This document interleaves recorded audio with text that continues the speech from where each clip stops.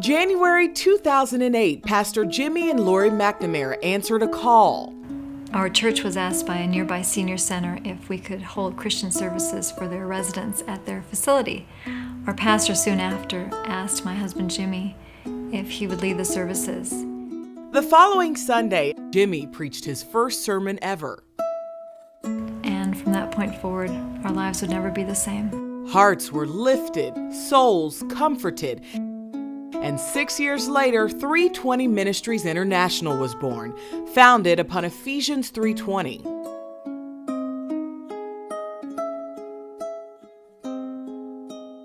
Our purpose is simply to bring church to the elderly.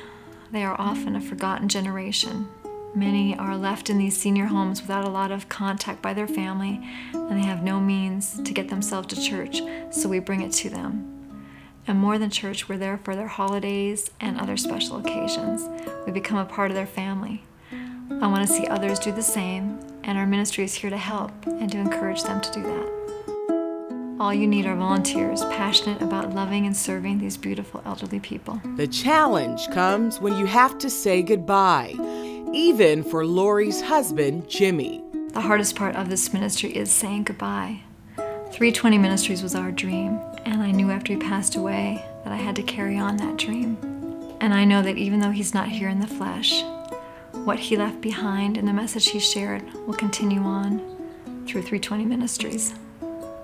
320 Ministries International, born out of need, driven by hope, faith, and love.